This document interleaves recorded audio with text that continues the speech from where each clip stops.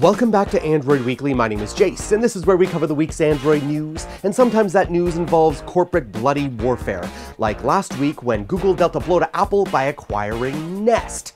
Nest is the thermostat company, and of course, Nest was led by former Apple employees who have now jumped ship to Google, further dealing a blow to Apple in the home automation market. But not to worry, because the Senior Vice President of Global Marketing at Apple, Phil Schiller, has now unfollowed Nest on Twitter.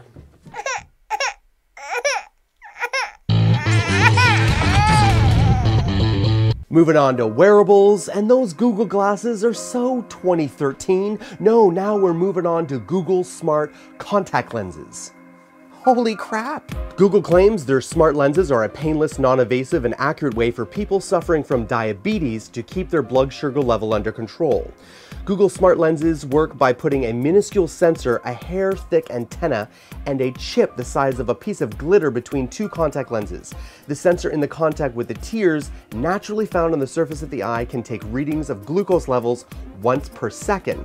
The lens can communicate with an external device and receive the power it needs wirelessly. Now, for all you people who think this is just too sci-fi for 2014, just remember that only a few short years ago, all of these 15 devices you could buy at Radio Shack can now be done more effectively with this one device. Moving on to a new augmented reality game. Google's Niantic Labs will work with HarperCollins to create an augmented reality game based on the upcoming young adult trilogy Endgame by controversial author James Frey. Do you remember who James Frey is? James Frey was the author who wrote his memoir, which became a massive blockbuster hit called A Million Little Pieces. But then Oprah slammed him on international television for marketing his memoir as a true story when it was in fact almost completely fiction. That James Frey. Of course, this is the holy grail for media producers in the digital age. They want to extend the story's capacity to make money, right? I mean, 40 years ago, it was, create a great book. And then it was create a series of books. And then it was create a series of books with a multi-movie deal. And now, of course, we want the augmented reality attached to it, because that is a process that can be scaled. You can maintain that much easier than writing a whole new book or producing a whole new movie, and there are endless possibilities for it. Just imagine for a moment if we had an augmented reality game for Game of Thrones, for example. We could have a game that teaches wives how to properly treat their geek husbands. Pull him to you close, look in his eyes, look at his lips as you bite yours, and then lean over and whisper, "A Lannister always pays his debts," and stab him in the gut while his mother watches. Oh, geeks love that stuff.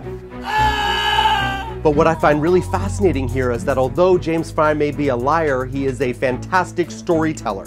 And that's what augmented reality needs. Not just the technology, but a great, compelling, engrossing story. And I think James Frey can deliver. I'm looking forward to it. What new phone has been added to the Google Play Store? That's right, it's the Moto G. And many of you have asked me about my favorite entry-level phone under 200 bucks. And the Moto G has got to be right at the top of that list. And now that it's a Google Play edition, you get vanilla Android. Enjoy. Thanks for watching Android Peeps. My name is Jayce. I would love to connect with you here on Google Plus or Twitter. If you found this helpful, kindly give us a like and subscribe if you haven't already. You don't want to forget about my brothers in Android, Josh, Joe, and the Tech Ninja Kevin. They're all working very hard to deliver the best content for you. I shall see you next week on Android Weekly.